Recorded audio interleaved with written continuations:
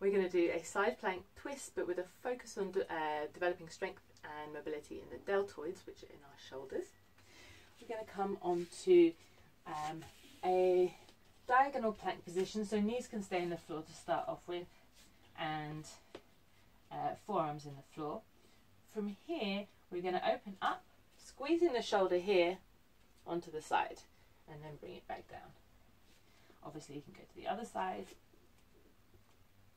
and you're really focusing on stability in the supporting shoulder.